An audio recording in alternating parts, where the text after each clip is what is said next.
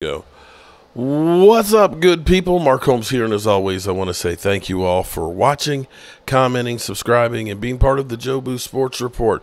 Without you guys, as well as Game Time Brian, it does not work. And it's been, life has been kind of crazy this off season here, and we haven't had a chance to do this in a while with Game Time Brian, but we're going to just kind of do a little freestyle here and maybe talk about some of the camp battles that we have going on, some of the changes that possibly may be happening with OTAs and training camp, and the Eagles.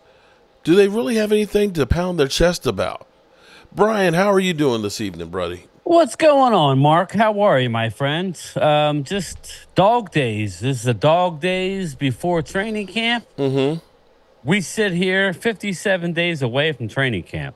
We And think it's going to open up on the 24th. 100 days from the season kickoff. Yes, and 100 days from the Thursday night game. Yes, indeed. So it's getting closer. Mm-hmm. I'm getting that little warm and fuzzy feeling inside, even though the haters, the doubters, Oh my the God. question marks are out in droves, just like last year, right, Mark? They're there every year. They're there every year. And, the doubters, the haters, and the trolls, if you want to find them, just look in the comments or a live stream on my channel because, my God, I don't know if anybody else has them as thick as I do, but some of these people are insane. Now, I'm not going to say that Dak Prescott's the best quarterback in the world, but sometimes you got to look and say, okay, you did some good things there. You need to work on some other things, but people can't give any ounce of credit whatsoever. Not at all. Not at all. You would think that CeeDee Lamb is taking the snap and throwing the ball to himself. Yeah, and this is the season of bashing Dak Prescott. Again, I just don't like the narrative, and like the narrative how it's a team game, people, and stats mean nothing. Mm-hmm. Okay, we just look at one game in a playoff. He didn't play well. I get it. We'll see what Trey Lance is going to do, but Trey Lance has a lot to prove between now and the start of the season. It's going to be Dak Prescott. For good, the bad, the ugly, it's going to be Dak this year. After this year, who knows? Here's what I'm going to say on this. Are out in droves, man. Here's what I'm going to say. The fact that they basically saying it's a battle for number 2, they're not even putting him in the equation to say that he has an opportunity to take Dak Prescott's spot. No. I don't think that's the case. If the Cowboys were trying Not to apply pressure or, trying to use that to help negotiate, I still believe, that the Cowboys are looking and saying, we got our bills paid this year.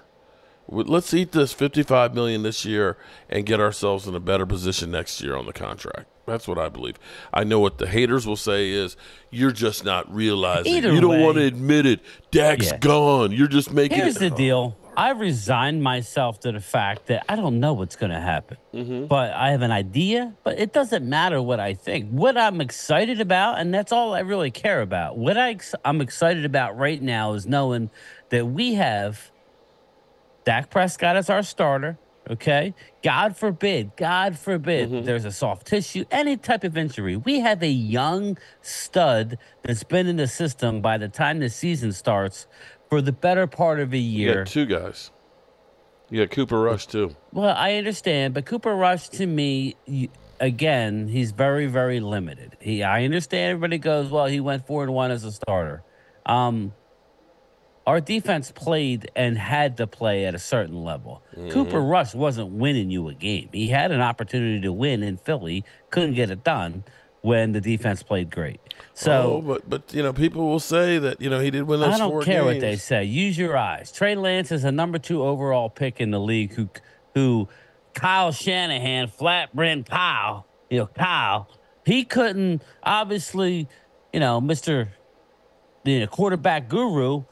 Trey Lance came in with nothing but fundamental problems, starting with the feet. Mm-hmm. Okay, his rhythm, his feet were all off. Kyle Shanahan, what were you doing with this guy?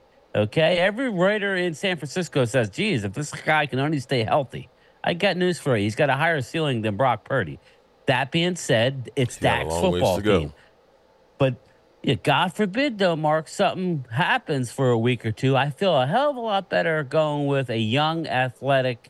They're going to keep three anyway. It's not like they're not keeping three. Mm-hmm. You know, I think it's a situation as God forbid something happens at Dak in the middle of a game, they'll bring in Cooper Rush. He'll be the number two. But if it's a long term situation Right. where he's out multiple weeks, I Mm-hmm. think they'll go with Trey Lance. The bottom line is, people, we're deep at that position. What do we care beyond this year? We don't know what's going to happen beyond this year.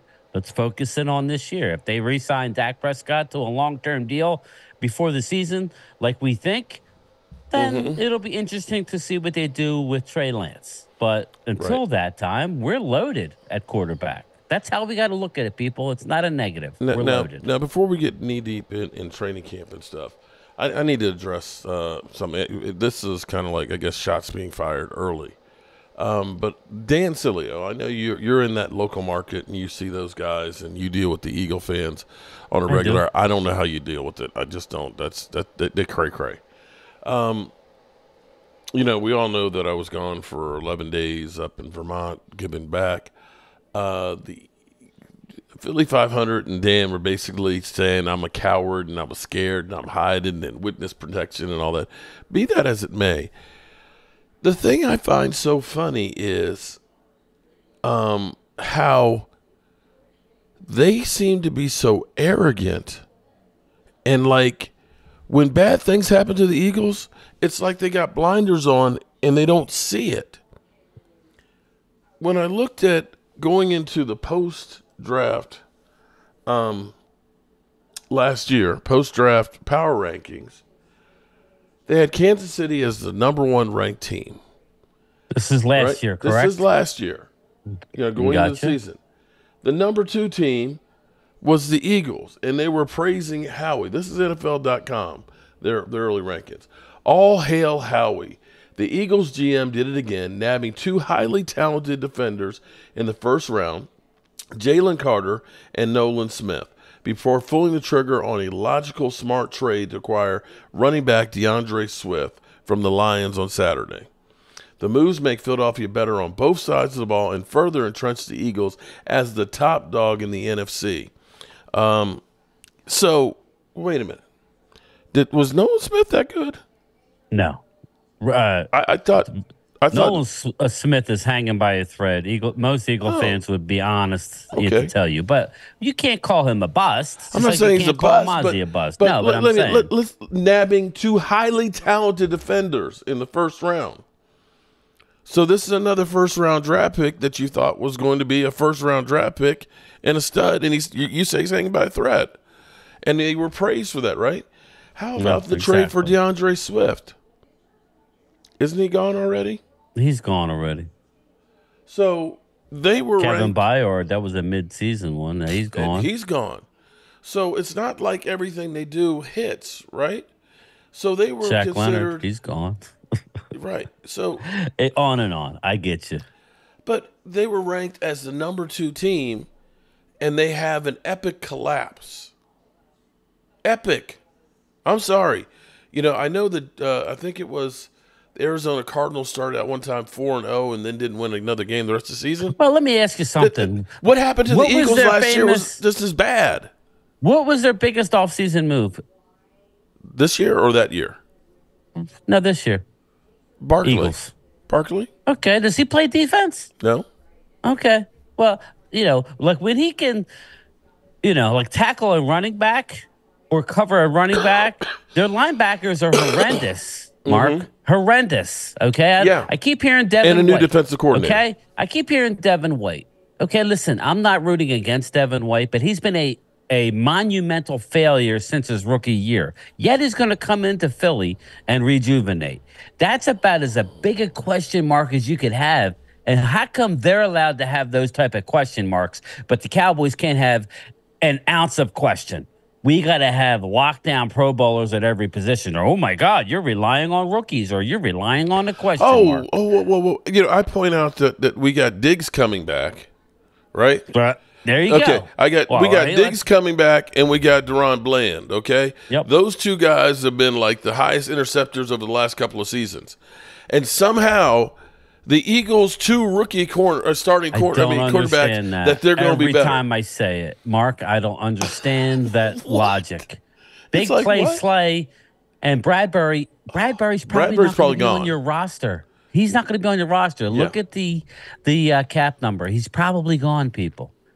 Then you're gonna.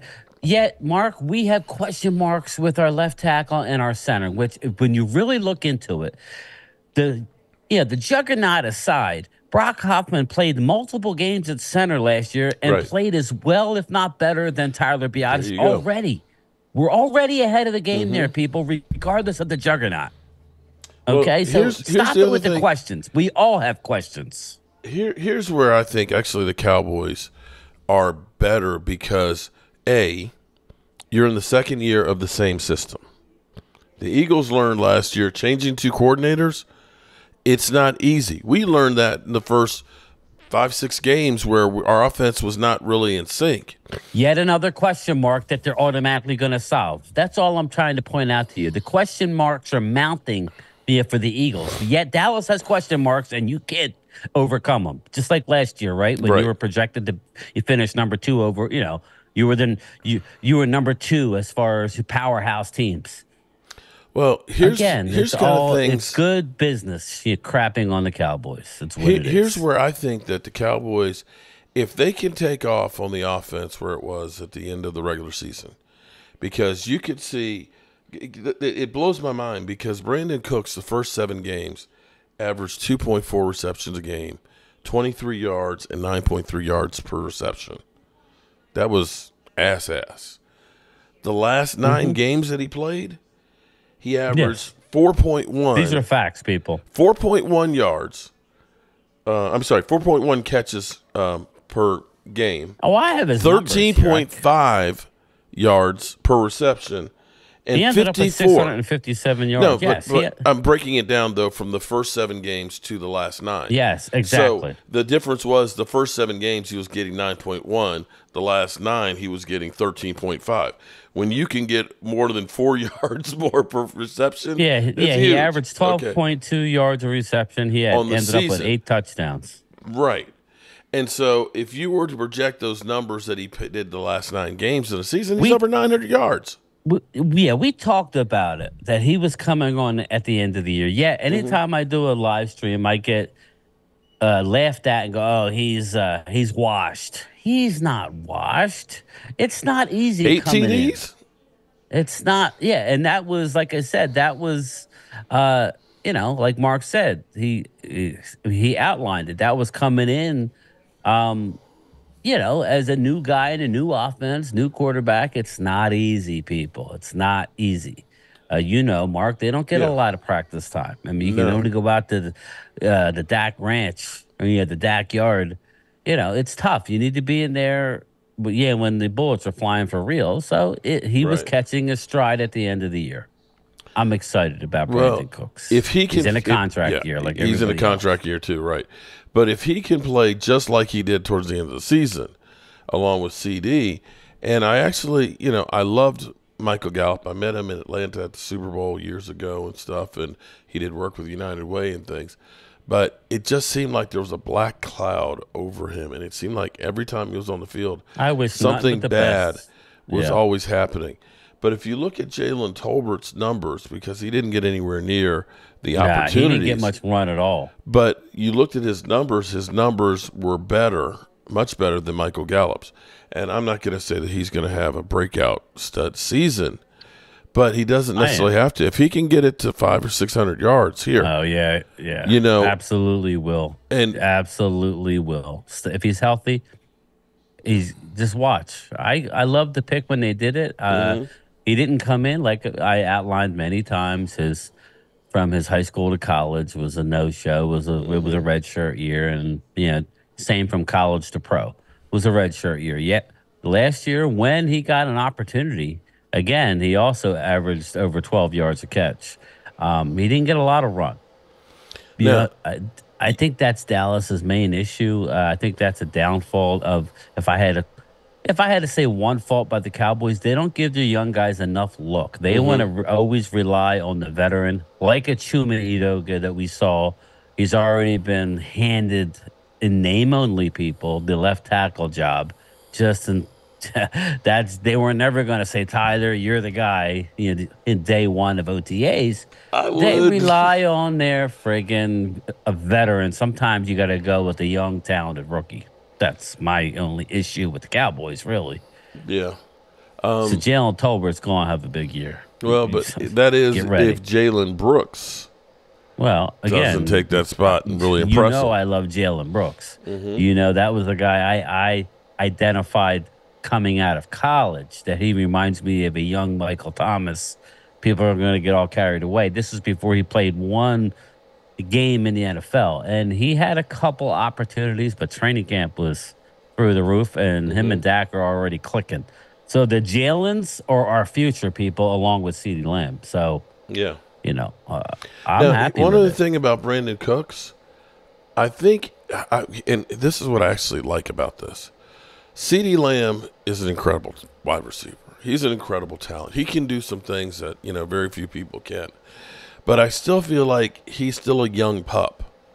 That he's not like a Michael Irvin that's ready to kind of, be a leader. It seems like, and maybe I'm wrong, but Brandon Cooks is becoming kind of that spokesperson, that kind of leader. You heard him pumping up Jalen Tolbert and things like that, and also, of course, talking about Dak Prescott. I think he's developing into one of those guys that is Yeah, a you leader. mentioned that the other day, and I kind of poo-pooed it, but I know what you're saying. Anybody that comes out on the final year of the deal and they're pumping up the rookie, that means he's comfortable in his own skin. He's comfortable what he knows he's going to do on the football field. I commend him for being that type of player to help out a guy like a Jalen Tolbert and a Yeah. Jalen Brooks. That is a leader in the utmost. You asked me if I thought he could be a leader. I'm like, it's tough to be a leader when you're on the final year of a deal. But after seeing how he's come out, he's openly helping these guys. He's saying, "Oh my God!" Everybody sees the confidence in Jalen Tolbert, right? Like right now, Mark. Yeah. It's emitting off of him. He is like the weight of the world. He has his opportunity, and the dude is a big, fast. I'm excited. We are getting really talented in the wide receiver, and it's a shame because a lot of our fans don't know. They're like, "Oh, we got to go out and get somebody." No, we don't. Not We always. don't. That's not always the case. Sometimes, like we said, you look at some of the moves the Eagles made. Swift, they got him for a year and he's gone. Odell, who went to Baltimore. Brandon Cooks had a better season than Odell did. And Odell Yeah. left dead money up there. So Do you know what I want to ask you this before we get out of here? But why are some Cowboys fans, and it's not just a handful? I don't know. I don't know what you're seeing, but oh my God, the so negativity, negative. like towards Dak, but even like CeeDee Lamb saying he's not worth this, And Micah he's not as worth well. it. Why is it all of a sudden? Now, I mean, I've questioned a couple of these fans, these unnamed fans, that I won't dime them out. But I'm like, are you a Dallas fan? I don't understand why you're being so negative. What do you care with any particular play? I could see Dak why you would have a problem if you want to label all the playoff failures on him. That's not fair, but I could see it. But what did CeeDee Lamb ever do to anybody? What did Micah Parsons ever do to anybody? As they say, the expectations are Super Bowls and nothing else. And so anything short of that, you're a bum and a CeeDee loser. Lamb is But let's see, this goes back to, this is why I hate he fantasy. set records, people. I know, but so you got to understand that this goes back to fantasy football. Okay? Maybe you're right. This goes back to people feeling like they're entitled, that everybody owes them something. And so when you look at it and say, oh, well, he's a bum-ass quarterback, just trade him. Because, we always hear trade Dak. Trade him for what? Who out there are you going to be able to trade for in the NFL? You think that the Cleveland Browns haven't tried to trade for somebody or draft somebody? Yeah. You think the Commanders haven't tried to do that? It's not that freaking easy. No, it's But not. they look at us and they see other teams win, so they automatically say, well, we need that guy. We need that guy. But it doesn't always work. We just pointed out some of the moves how we made last year that he was praised for. Didn't exactly pan out the way they thought they were. And the difference, I will say, between the Eagles and the Cowboys is the Eagles almost have to go out in free agency to Correct. get players. Okay. And when we had Leo on Sunday, I was having this discussion. I was saying, listen, you guys kept trying to get a number one wide receiver. You know, you tried to get Brown Well, he's the Braegard, you one got that, Dakota yeah, Whiteside and all this stuff. And I said, so you finally had to go out and get A.J. Brown as opposed to us drafting CeeDee Lamb, C.D. Lamb. Right. right? Exactly. So that's the difference. Okay, so, you know, we go out and we end up drafting a Micah Parsons. Well, then you guys got to go out and sign somebody else in kind because you're not necessarily drafting The next time those that impact players. yeah, the next time that they draft a cornerback or a linebacker that does anything, let me know. Oh, my Now, I know God. they got two. Listen, I know you got two corners. I'm not sitting here saying they're both going to be failures. Well, one's going to be a safety. He's going to take C.J. Gardner-Johnson's job after this year. But, you know, their history. Listen, when I give Eagles praise or Howie praise, it's not because I want Howie all in totality. I want him because he's willing to make a move to put a team over the top if he sees a deficiency, whereas our guy tries to put a square peg in a round hole, aka Marquise Bell playing Safe, playing linebacker. linebacker. It's And freaking like, insane. instead of going out at the deadline and getting somebody or going out and getting a Derrick Henry because we can't run it. We run the ball Well, and we're getting we can stuffed at the line of we can scrimmage. at least say that I can't remember his name, the linebacker we brought in there, and then he went to Philadelphia and signed with them. Shaq Leonard. Yeah, Shaq Leonard. Yeah. So, you know, That was a good no sign. that was exactly. So that But wasn't you going to help started us this any. off about, just real quick. I want to touch on it before we get out of here. The only thing I'm disappointed in is the Philly 500 who didn't have your back and said no, because he knew exactly what you were doing. He knew where man. you were. Yeah. You were in Vermont helping out families that have been either, well, you could tell the story, but basically in need of help.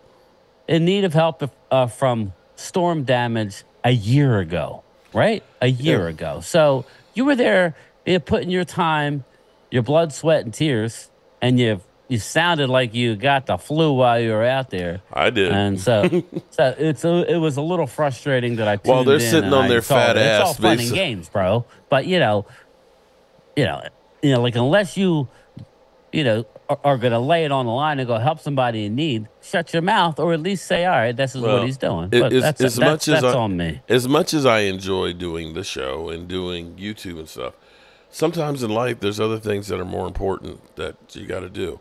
And I don't do something like that because I'm looking for people to praise.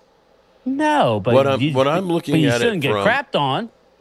Well, but here's the thing with it is, Don't say nothing if you can't say something nice. well, I look at it like this. If I were in the same situation, I would hope for somebody to look out and say, hey, you need some help. Let me help you. Yeah. I'm just trying to pay it forward, so to speak, and maybe try and be a good example. But I've got the cockroaches that, you're just hired. Dan Salio and Philly 500 own you. You're scared. You're a little bitch. And it's like, really, people? Yeah, well, At some point, listen, I know they were joking, so I'm not mad. I'm not mad. But then by doing that, like you said, it opens a you froze on me, bro. You froze. Okay, so to then go off in ways that are ridiculous. But it's on. It's crazy. that's all Absolutely. good. Because the real fans here know what we do and all that stuff. And and as they say, there's no such thing as bad publicity. So, No. whether they're watching to like me or hate me, they're watching. So that's all that they counts love as you. numbers. What is my honest opinion is I don't think we got any worse. I honestly, you're froze again. You're froze. You got this like I'm on the toilet pooping look. Okay. While I'm waiting for it to come back, my opinion is I don't think the Cowboys are going to be any worse this season. I honestly believe that they're probably as good as they were last year. We'll have to wait and see how some of the pieces go together. I think they're going to have a tougher schedule, and it's going to be hard sledding starting early on, having these rookies and things on here. But I believe that this team is going to be able to get themselves together, and having those last 6 of 8 games at home could be big to get them some momentum. The big question will be we lost him completely there. The big question will be is, how will they do? Can they at least maintain 500 through the first half of the season? If they can do 500 or better, watch out, NFL, because that's going to be a battle-tested team that will definitely be able to do some damage. All right, so I lost my buddy Game Time Brian, and we'll go ahead and finish this off here now, and we'll hook up with Brian a little bit later. Tomorrow I will be definitely doing the Dan Salio show from Harrisburg, Pennsylvania, and I will be giving it back to them. So with that being said, I appreciate you guys. Peace out. Mark Holmes, the son of John Holmes, has ever had Stephen Jones on 4 times on his show? Who in the world is Mark Holmes? Will somebody please tell me? By the way, King Dick back here, and so before we start this video, I gotta get this mother humping thing out of the way.